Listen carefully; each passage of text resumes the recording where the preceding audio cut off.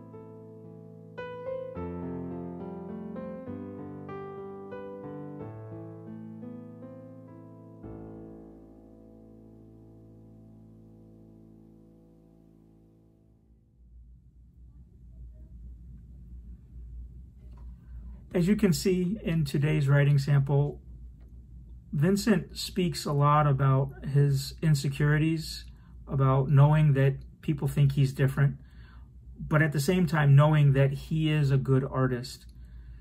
And one of the things that struck me most forcefully about this particular passage comes towards the end.